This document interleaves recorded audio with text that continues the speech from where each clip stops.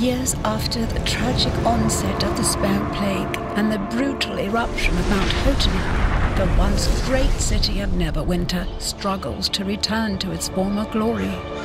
Protector's Enclave now stands as a symbol of what was once great and beautiful in Neverwinter.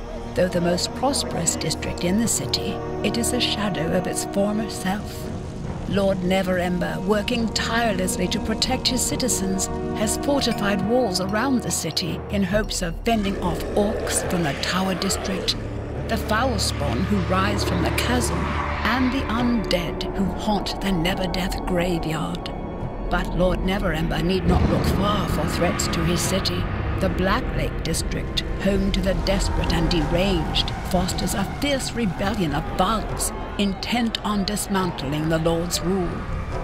Castle Never, once a monument to the city's former glory, is now an abandoned ruin filled with hordes of undead and monsters from the Neverneath.